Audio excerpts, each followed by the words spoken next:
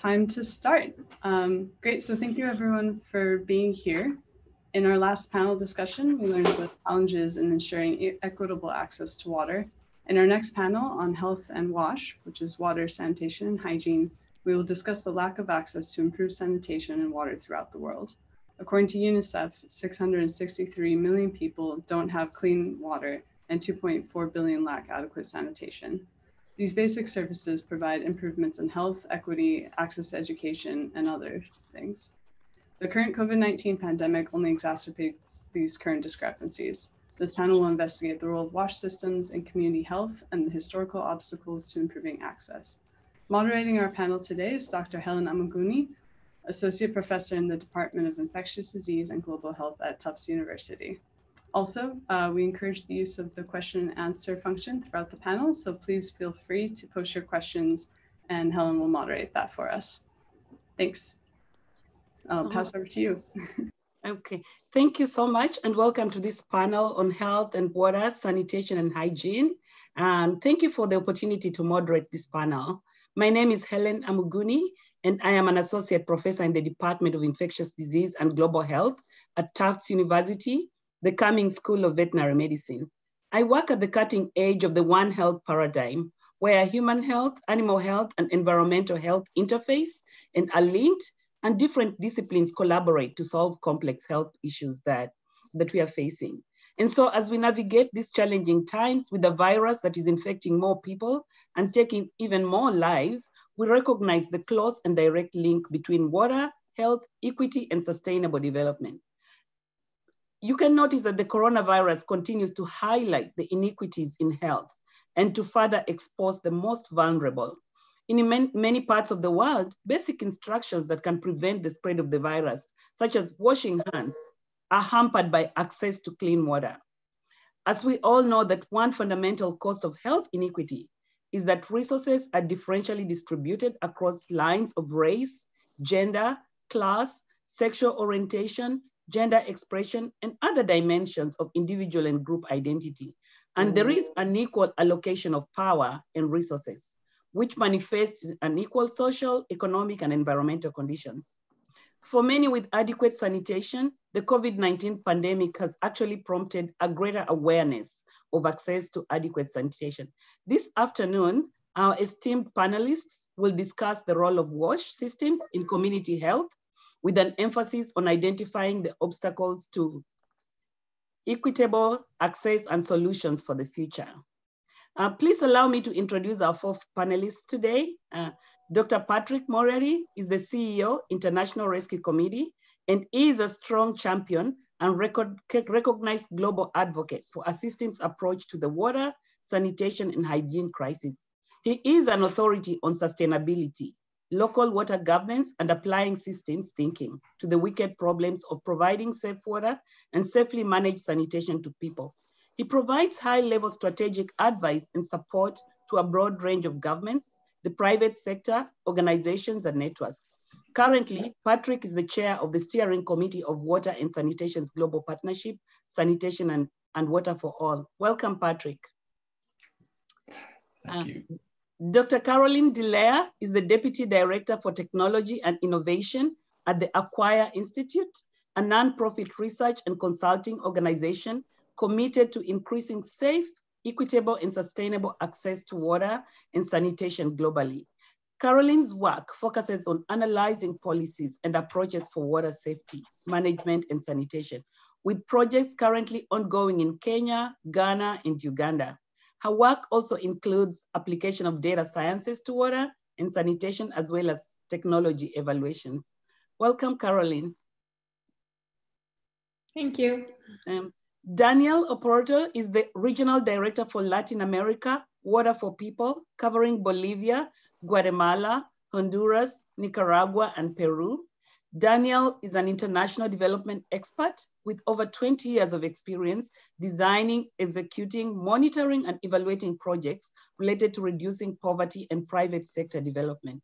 Daniel's experience at both consulting firms and NGOs, nonprofits, has focused on market-based mechanisms in water and sanitation, sustainable and climate-smart agriculture, public-private partnerships, linking smallholders and farmers to markets, value chain, and market systems development. Welcome, Daniel. Thank you so much. Glad to meet you. Yes, and finally, Dr. Danielle Lantane is an associate professor in civil and environmental engineering at Tufts University. She is a public health engineer with more than 20 years experience providing technical assistance and conducting research in more than 50 countries in Africa, Asia, and Central and South America in both development and emergency contexts. Her main research interest is how to reduce the burden of infectious diseases by investigating and evaluating the effectiveness of water and sanitation interventions. I do know that currently Dr. Lantane is also doing some research related to wastewater surveillance and COVID-19. Welcome, Danielle. And now I'll give our panelists a minute or two to share some opening statements. And we will go with Patrick first. Great, thank you. Thanks very much, Helen. And hello, everybody. Pleasure to be here. And I should just, would clarify just to start with, I'm not the CEO of the International Rescue Committee. It's confusing, but we do share an acronym. I'm the CEO of IRC WASH, which is a Dutch-based water sanitation and hygiene specialist. We call ourselves a think and do tank. I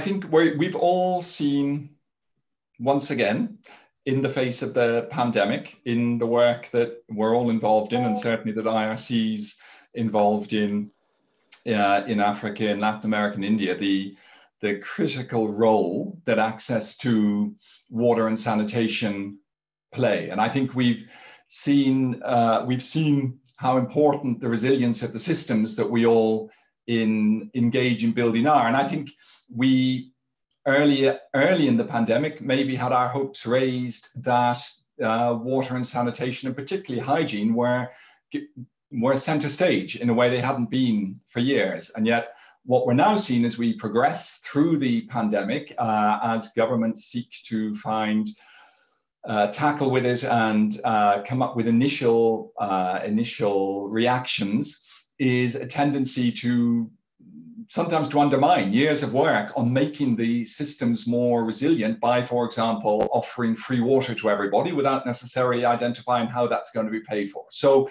our work is all about strengthening water, sanitation, and hygiene systems to make them resilient, so that this fundamental foundation of public health is there to help when we're faced by this pandemic or any other. I'll stop there for now, but looking forward to the discussion. Thank you, Patrick, for that brief intro. Caroline. Good morning, everyone. It's a pleasure to be here. So to briefly introduce myself, I am an applied researcher with the Aquia Institute. Many of you probably don't know the Aquia Institute. We're a small independent research organization, and we focus on water and sanitation, or WASH. And the research we do really sits at the intersection of many disciplines, which really is what the WASH field is. It is the intersection of engineering, social sciences, economics, public health, public policy, and that's what I personally find fascinating about this field. Aquia has many research projects on water access, sanitation markets, data science, but the one I want to emphasize today is that we have been advising the US Agency for International Development, USAID, regarding the impacts of COVID on the WASH sector. And so I really look forward to sharing some of the insights of that work with you today.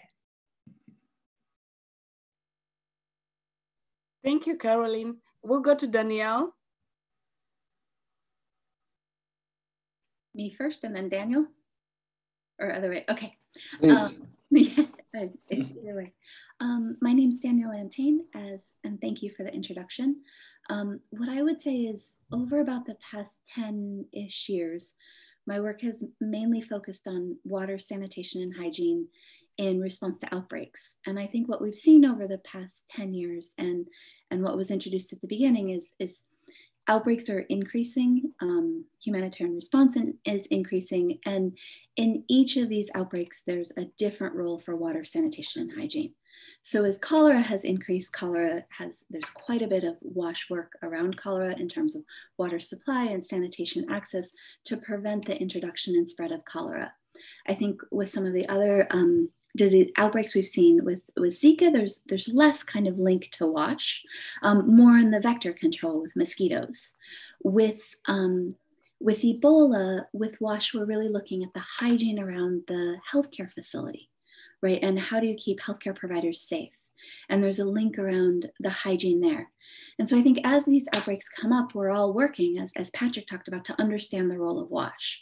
And within COVID, the role of WASH is really around the hygiene, the promotion of the hand washing, the hygiene, less so now, because I think we've rolled out that surface disinfection is a main, surface transmission is a main transmission route, but still surface disinfection, particularly in the healthcare facilities, but less across the entire world. So I think when I think about WASH and outbreaks, I think there's always a period of understanding where WASH fits and then working within that framework to use WASH to help break transmission routes, or ideally establish WASH, like water sanitation, water supply and sanitation resources to actually prevent the introduction of disease, as we can do with cholera. And so I think thank you. And that's probably the perspective I bring to this panel. Thank you. Thank you, Danielle. And Daniel? Sure, thank you. Well, Water for People is a US-based organization working in 9 countries in the world, including 5 countries in Latin America, 3 in Africa, and 1 in India. We think and we envision a world where everybody has access to water and sanitation on a sustainable basis. And we work, as we call the systemic approach for the SDG number 6. I would like to think about, if you think about any region, even Latin America, as 4 inner rings, we only work in the concentrated and dispersed rural areas. We don't work in the peri-urban or urban areas. Our focus is to provide water access and a great level of service on a continuous basis that lasts forever. And our flagship program is called Everyone Forever. And in our entry point, it's a municipality district level in every country that we work. Okay, so we create multi-year partnerships with the government, with local governments, designing and executing specific milestones to achieve what we call the everyone part, that including the infrastructure works at community level, at household level, and public institutions level. It means providing water access and level of service for schools, clinics, hospitals, health centers, and of course the last mile that includes households. Okay, I just want to remark a great partnership that we have with IRC and Patrick, working globally and creating a complementary work, providing this type of systemic approach in Africa and Latin America. With IRC, we work a very, very articulated strategy in Honduras because the challenges are not necessary in the local level, also in the national level, the sector, the WASH sector. And as you know, one of the main bottlenecks in the WASH sector globally, and also is not different in Latin America, is untapping WASH finance mechanisms for the districts. Okay, that's the whole. And we are identifying, we're constantly working, innovating different ways, bottom up, top down, to make all this needed investment lasting forever. And we define a specific time frame with the mayors, with the council, so they know the Water for People will live at some specific point, and that's irreversible. And we know that we dedicate most of the efforts jointly to achieve, as we call the everyone forever milestones. That's general introduction at this time. I'm honored and it's a pleasure to be part of this panel. Thanks. Thank you, Daniel, and thank you to our panelists. As you can see, we have a great group of panelists ranging from policy to implementation, to working at community level, to building networks and partnerships with government, to research.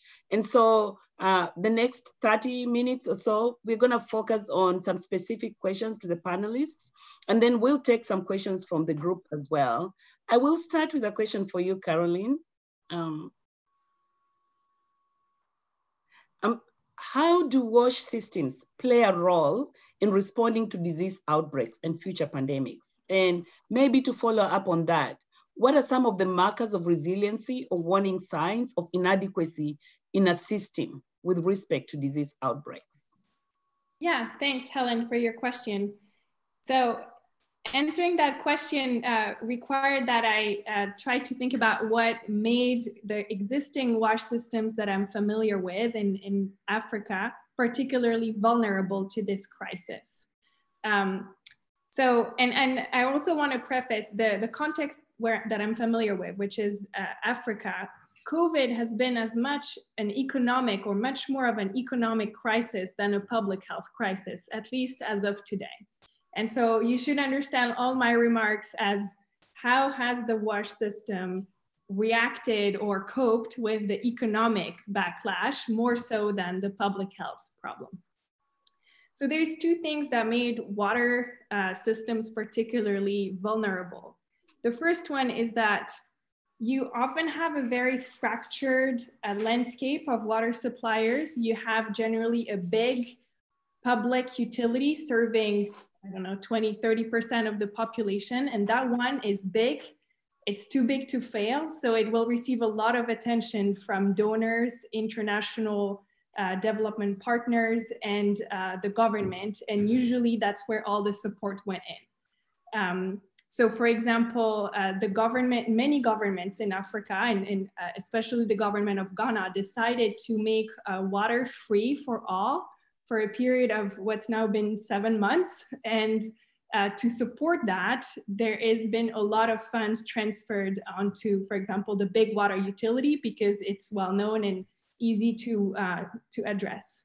The problem is the rest of the country, served by small, fractured, not so formal water suppliers, often not registered with government authorities, and so very hard to support.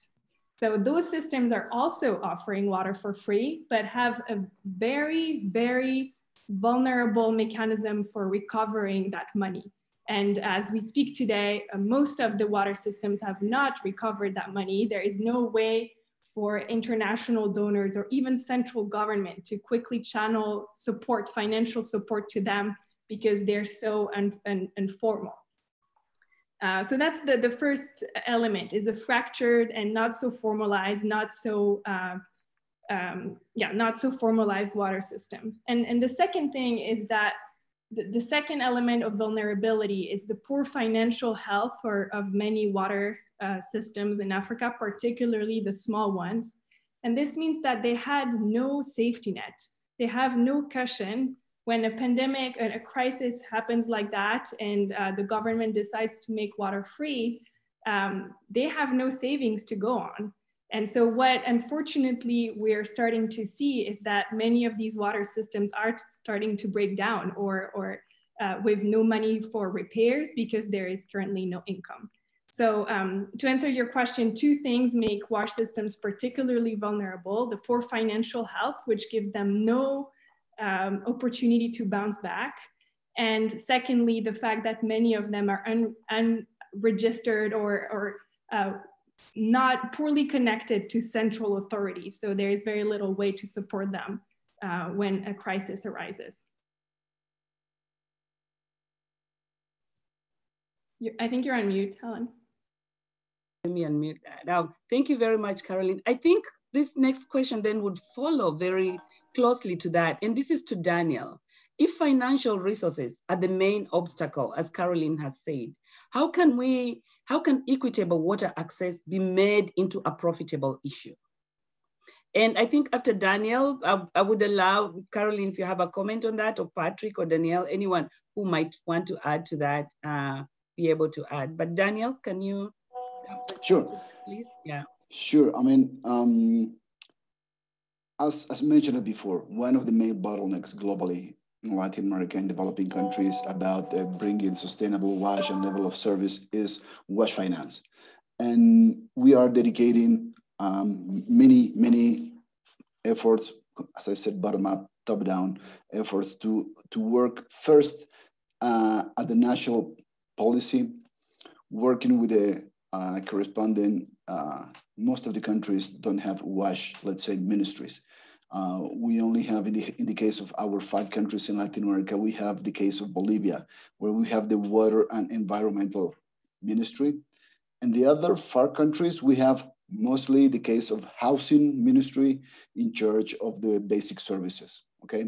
So in developing countries, there are many needs, you know, and competing for the pockets of the national government, it's a pretty intensive activity from local municipalities and local governments, okay? What's proven one foundation of our work in Latin America? It's supporting those local offices, local wash offices, strengthening systems, strengthening institutional capacities to create a local wash office. That's a fundamental step that we work with the municipalities, mayors, and the council itself. It's because we need the local district first creating whether they call a wash office, a local wash office unit, whatever. But at least we need a couple of technical staff understanding all the components of the wash challenges. And please take into account that I'm talking about rural areas.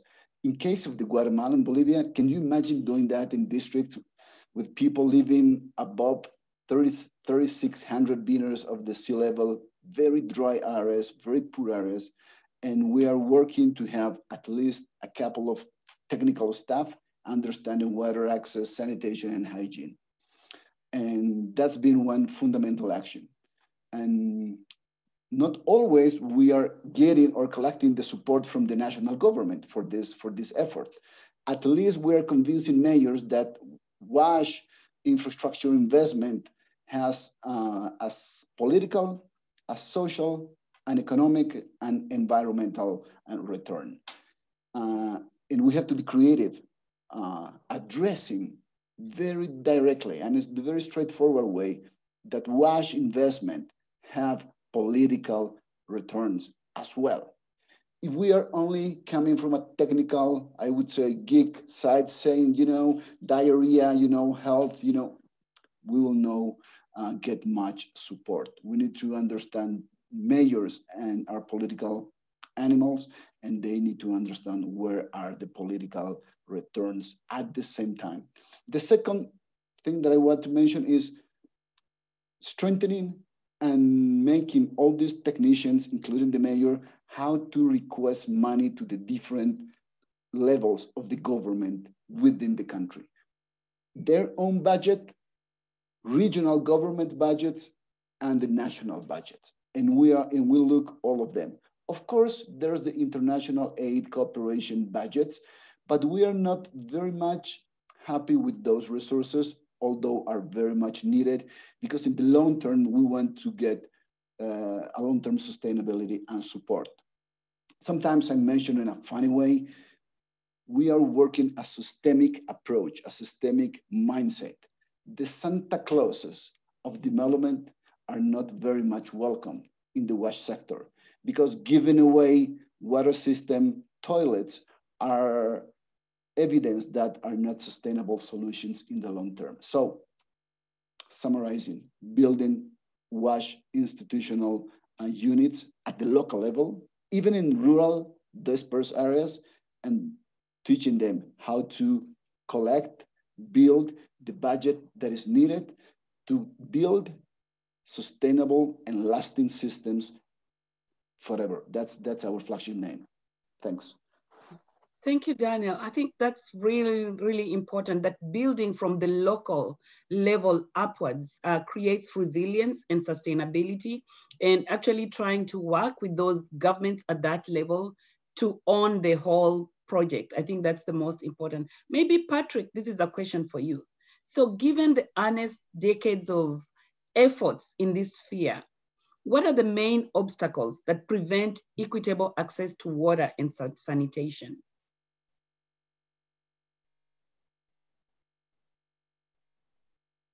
You're muted, Patrick. I know, you'd think after 7 months of practically living on Zoom, you'd remember to switch mute off, but I never do. So, yeah. Look, great question. And I'm gonna, I think, build on what's been said before. So there's lots of obstacles, and particularly, I'm a civil engineer by background. Probably lots of us have technical backgrounds, and there's a temptation to dive straight into the technical, right? There's not enough monitoring. There's supply chains are poor, but actually, that's not the reason. The reason is that people don't care enough about water and sanitation, and particularly, what Danielle was just saying, politicians don't care enough about water and sanitation, and the people who don't have access to water and sanitation aren't important enough, and their voices aren't strong enough to make people care about their having access to water and sanitation. And it's interesting because in the lead-in, you were quoting UNICEF about the 600 million people unserved. But remember, that's unserved with what they call either safely managed or basic. If you actually include the people who only have basic, which is basically not a safe supply and isn't a supply that's going to do much to impact on pandemic prevention or spread of cholera or anything else, you're talking more like 2 billion. So you're talking 2 billion people. And as Danielle was just saying, particularly in sub-Saharan Africa, massively skewed towards those people who live in rural areas or in peri-urban informal areas. So again, systemic inequality, which has behind it the fact that we in the water and sanitation sector aren't doing a good enough job of making politicians, local politicians, that's who we also, we work with local politicians at the district level, same as Water for People, as we work a lot together, we work in the same model. So it's all about building local district ownership, but also at national level. And it's about making presidents care. It's about trying to do what India has done with the Swachh Bharat mission, getting the president to say it's not acceptable to have open defecation, because that goes to the question you asked to Daniel. Daniel, why isn't there enough finance coming into the sector? Because government doesn't care enough. And I think a final thing to say on this, and Daniel was also pointing out a lot in his intervention. It's accepting that water, sanitation, and hygiene are a public health intervention, and they are a public service. So yes, we want them to be cost covering. Yes, it's important to focus on making them pay for each other themselves as much as possible. Yes, there's a role for the private sector to play in there, but the reality is that the only people who can break through that wall of systemic exclusion is government. No one else has the power, no one else has the mandate. We can't do it as NGOs, we can't do it as researchers, we certainly can't do it as international actors. We've got to do it as local embedded actors, which is, I'm here talking as the global CEO of IRC, but it's certainly not in Ghana or Burkina or Ethiopia. It's not going to be me, and it's not going to be some expat member of staff who's doing this. We are fully locally staffed and led by passionate networked individuals who have the ability to speak truth to power and to bring the evidence of what we're learning and doing at the district level to the top ministerial level, and to preferably to the president, and to begin to get people to care. Thank you, Patrick. I think one of the things that we've talked about for many, many years is the systemic inequity. And we continue to discuss that with the fact that the people at the bottom, they're the ones most affected. They're the ones who lack water. They're the ones who lack sanitation. And you're right, it's a public service, the public good.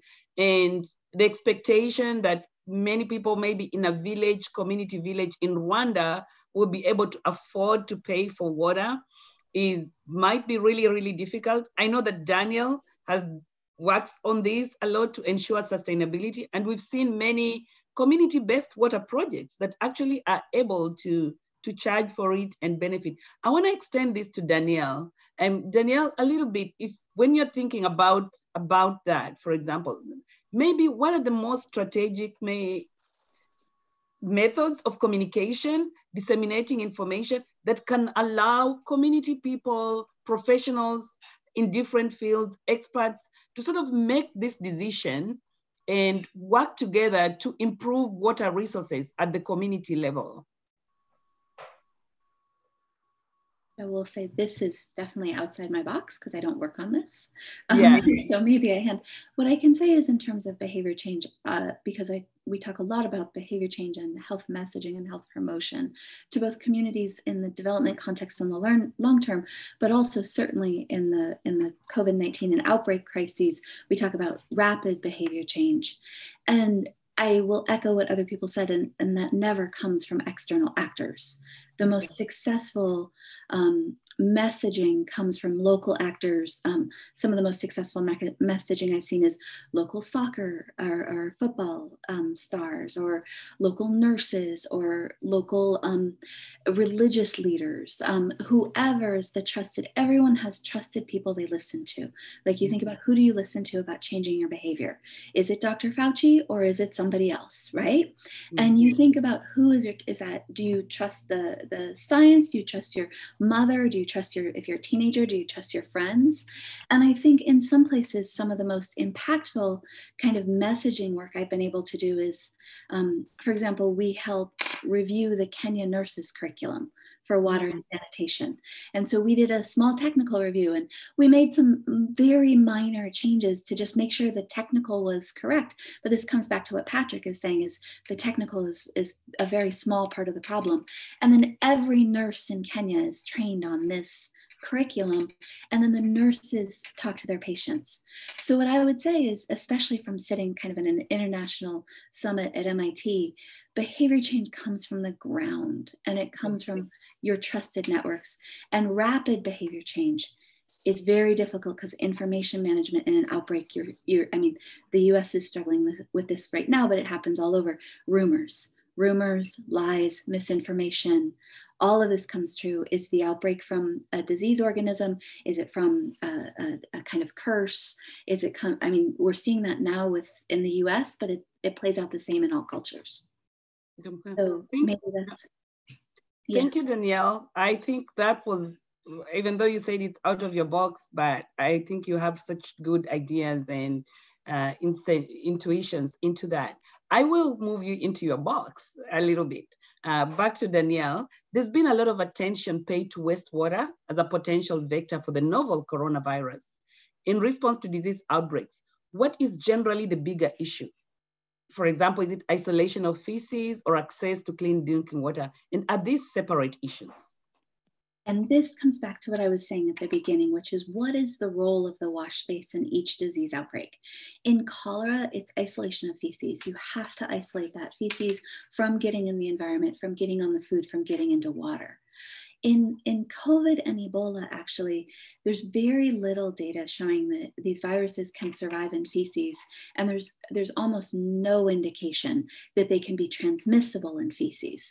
However, WASH plays a different role here, which is each person excretes a small amount of those viruses in their feces. And if you're in a system where you have a large sewage system, enough people who are positive excreting a tiny amount can be measured, right? And actually people tend to excrete before they show symptoms and before they become symptomatic. And it's a small amount, but when you put right now, there's in the Boston area, there's 4 million people that feed into the Deer Island wastewater treatment plant, right? A small amount in a lot of people, you can use that as an indicator, a surveillance indicator.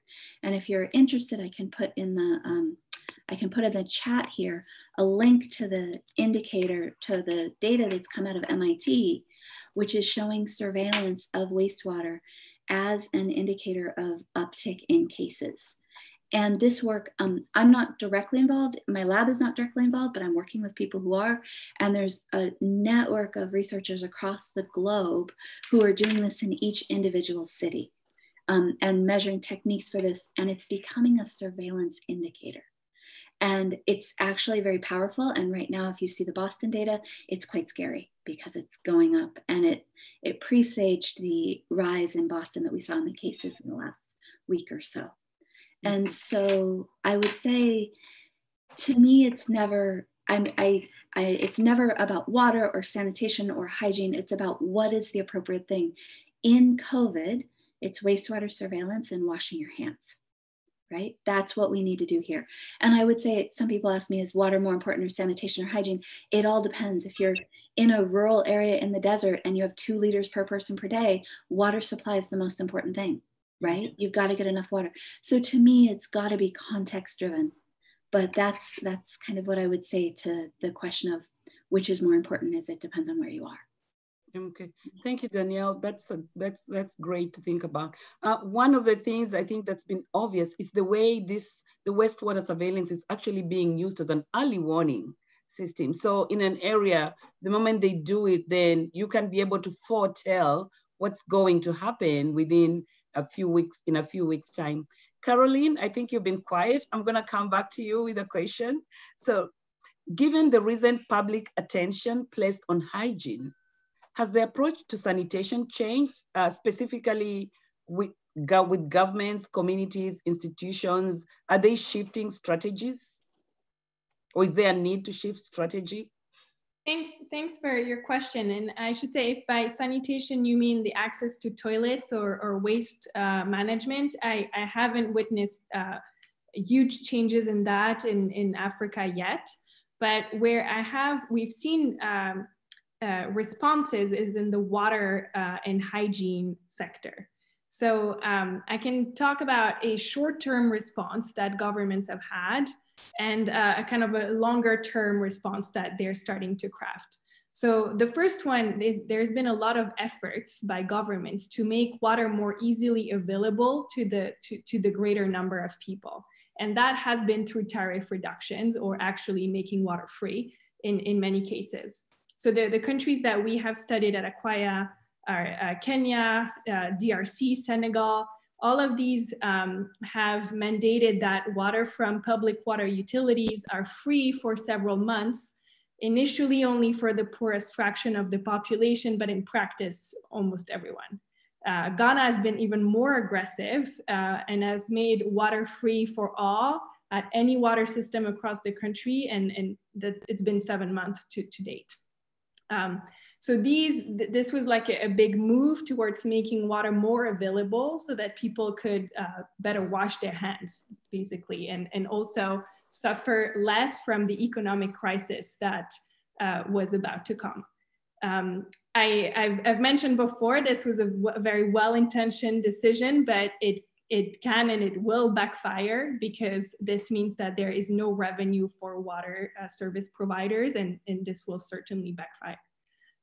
The longer term response that we're starting to see is that there is now greater attention paid to the needs of vulnerable and marginalized populations. So there's always been this problem of exclusion that Patrick was mentioning, that the very poor have the least access, but COVID has managed to put a lot of attention on that, and governments, development partners, donors are now putting a lot of emphasis on how do we improve inclusion? How do we make sure that the poorest of the poor, the most vulnerable, do have access as well to water services in the future? And so there is now talks about how to target subsidies at them. How do we make water services more affordable to them? if not to the general public. And this is a topic that we've seen emerge in the past 5 months as a result of COVID, in my opinion. Thank you. I'll probably build on that and just ask maybe all of you to comment, starting with Patrick. Besides what Caroline has talked about and some of the things that you've mentioned on the impact, on the financial, economic impact of COVID, what are some of the other impacts of this pandemic on the ground in the WASH world? And maybe we'll start with Patrick and then Daniel.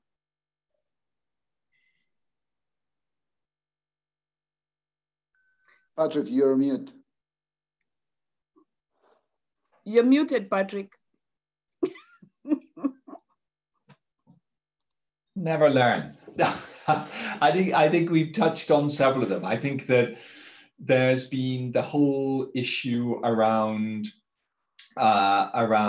governments, particularly in the early days when they were trying to encourage people to stay at home and implementing one sort of lockdown or another as part of the sort of social easing measures around that, making water free. And that's kicked off a whole discussion.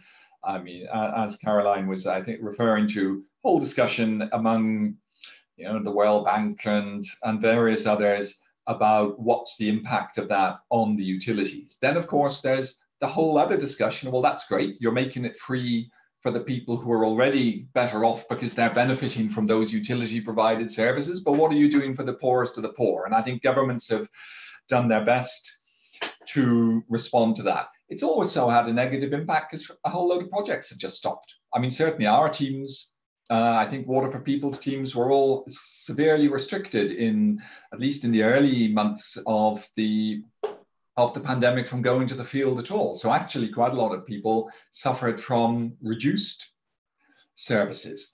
I think bigger picture, and what I'm still hopeful about, is that by reinforcing for governments the critical link of water, sanitation and hygiene as critical elements of public health infrastructure, and particularly the focus on hygiene. I mean, Daniela, completely right. It's all, every outbreak, the role of WASH in it is different.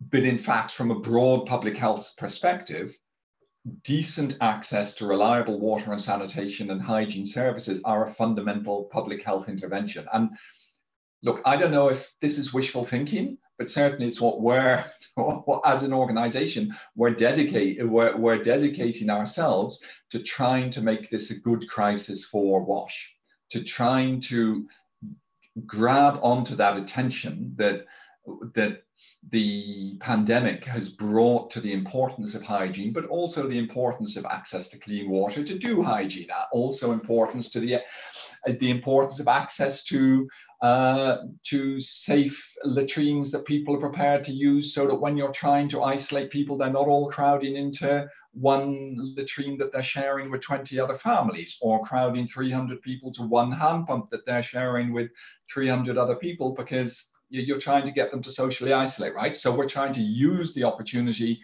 that's provided by COVID to raise the profile of the sector as a whole, and to get the national political leadership that's essential to get more investment into the sector, and to basically strengthen the systems and make them more resilient for the next pandemic, whatever form it takes. Thank you. Thank you, Patrick. Maybe Daniel, I will just add a quick caveat to the question.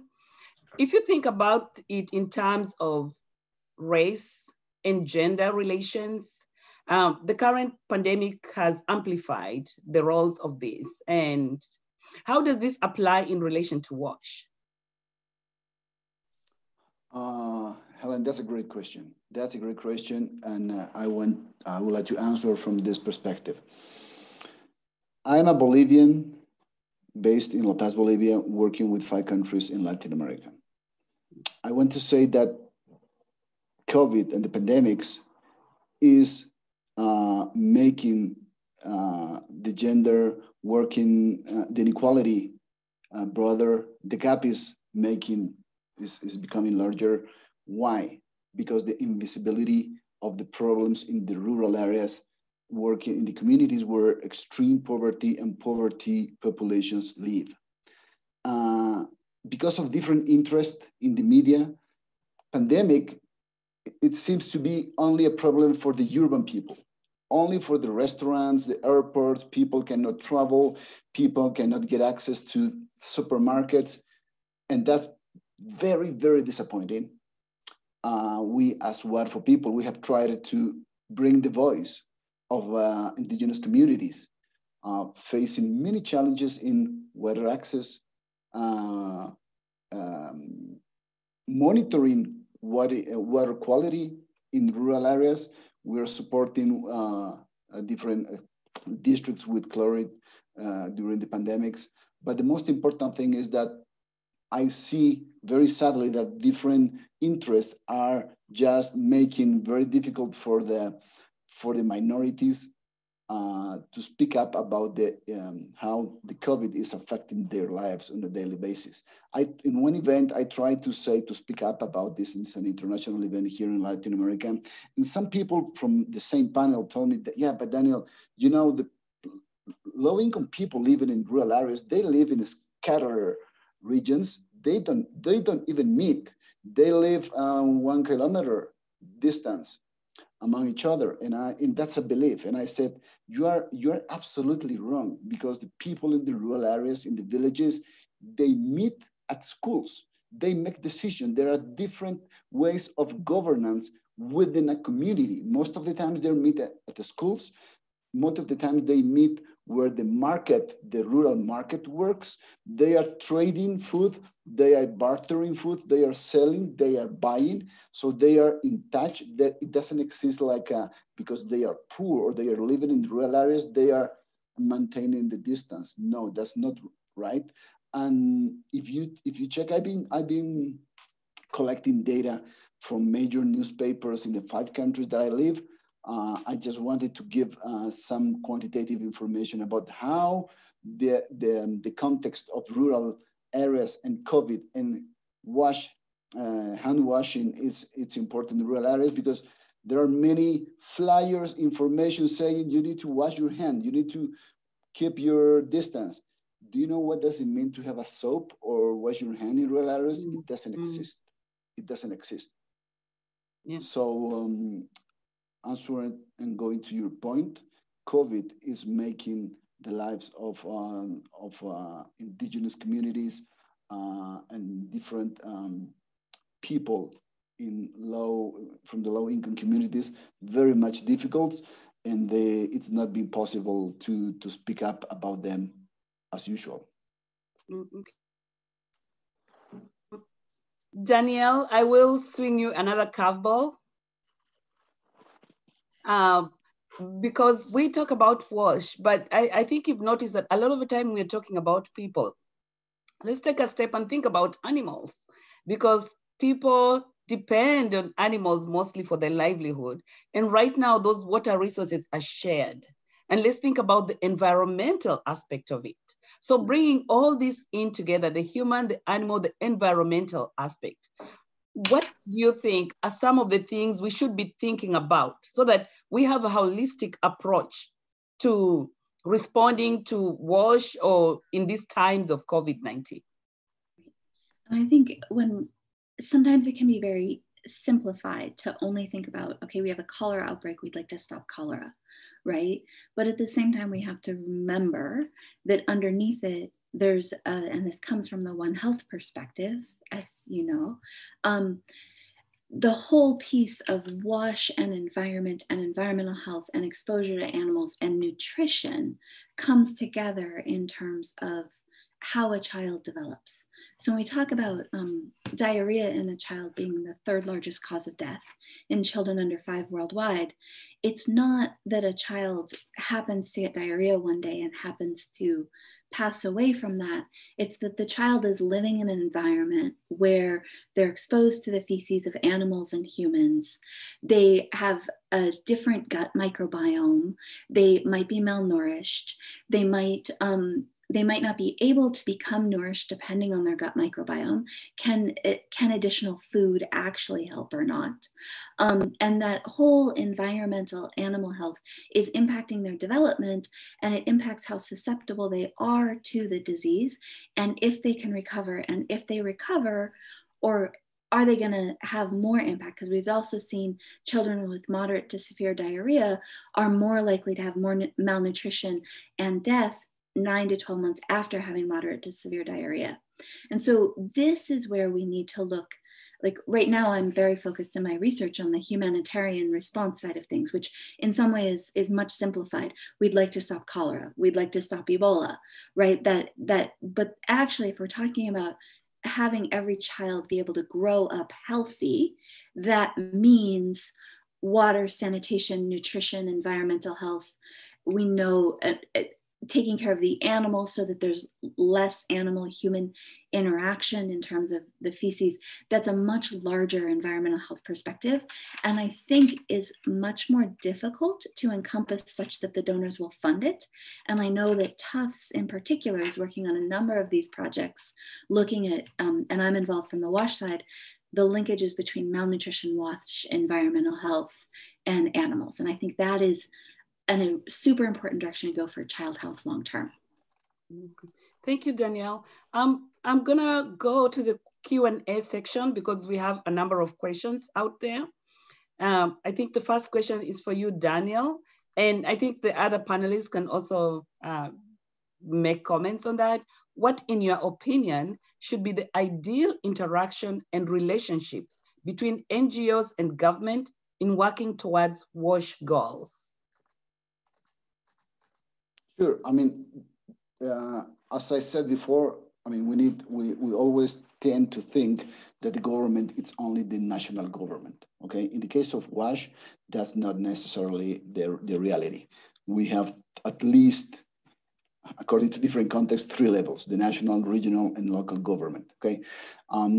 As I said, nonprofits' role working with the government, first with the local governments, at the local level, at district level, is working the basics about strengthening institutional presence, institutional technical presence, about addressing WASH, the WASH needs, not only the WASH need, also integrated resource water management, which is another approach that we need another conference to discuss about.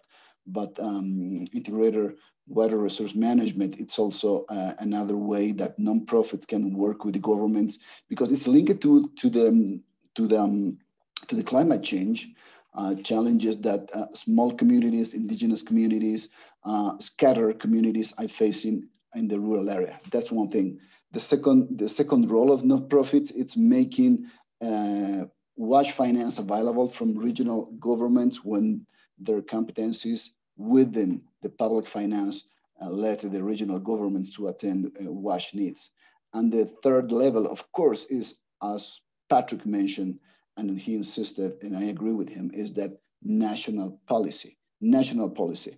Just give you an example. What's our Water for People's role right now across the 5 countries that we're working is supporting the creation of a system with local WASH offices across the country, okay?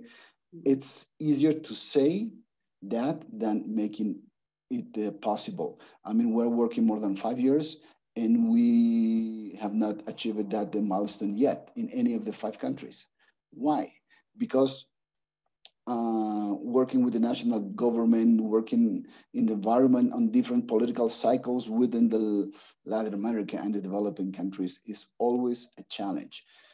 One of the countries that we are almost there is, I would say, Bolivia. We already have local WASH offices.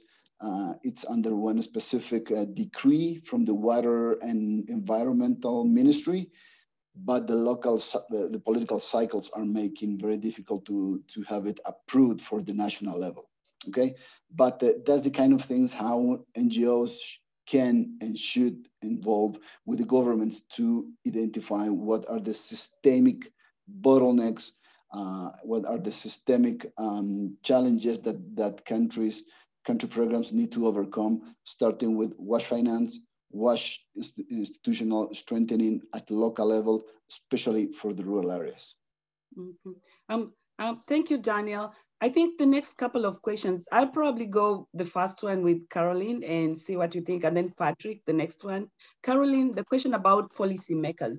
How do we make it easier for policymakers to think about systems holistically across the environment, health, nutrition, and WASH? Yeah. I wish I knew the answer. It's a tough one.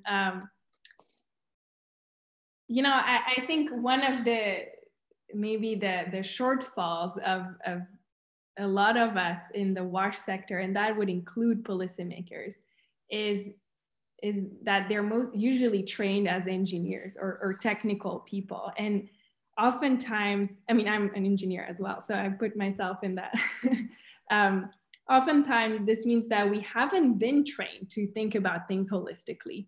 We have been trained to think about things as a technical issue. And the problem is that mentality really sticks unless you actively try to fight it and have been really involved in the field to address the problem in a multidisciplinary way. So I that doesn't answer how do you make it easier, but maybe at the root is training water and sanitation specialists who are maybe more multidisciplinary than what they currently are. Maybe that's a bit vague, but I would say that this is a bias that a lot of WASH professionals have.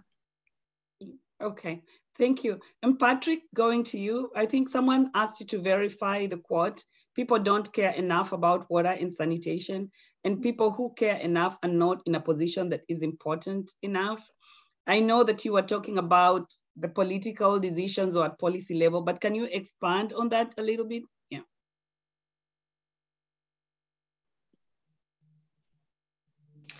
Sure, and I gave it a thumbs up because I'm happy to be associated with that quote. And I think, you know, again, I'm a recovering civil engineer, right?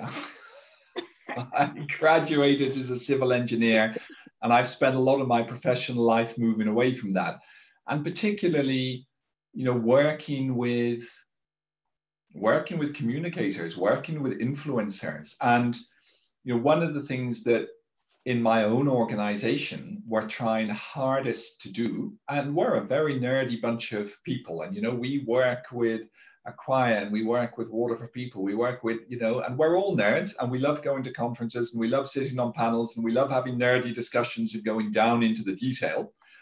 And we'll often say things like, oh, those politicians, you know, politicians don't understand tariff setting, they're such a nuisance, you know, the system would be perfect if it wasn't for them. And I think for me, part of the learning journey has been getting out of that and not sort of thinking, and you still are trying to think, well, how can we make a policymaker decide? But talk to policymakers, understand what drives policymakers and politicians, engage with parliamentary groups on water and sanitation. And, you know, again, I mean, for me, the power, the biggest example we've probably seen in the last decade has been, just because of the size of it, has been the Swachh Bharat mission in India. It just means clean India. That's all it means. You know, that's the level of messaging that a prime minister, that a president, that a head of state can get behind.